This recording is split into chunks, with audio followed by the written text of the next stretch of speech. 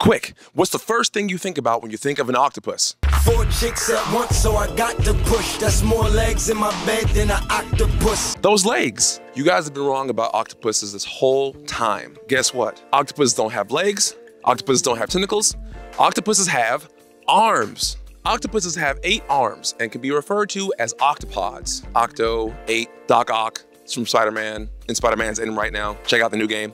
Not sponsored. The biggest difference between arms and tentacles is these suckers. Not those delicious caramel apple suckers that I feel like I can only find around Halloween time. I really need those. Come on, I need it! They need to make those all year round. If you can find them all year round, somebody send me some. Arms have suckers along the entire length, and typically octopuses have 2 rows of suckers. Tentacles are smooth with no or less suckers. They are long and without suckers until you get to the clubs, which are the ends. These clubs are pretty big, and in those suckers, they have hooks in them to be able to catch prey. So think more like a cuttlefish. Comment below another sea creature I should cover.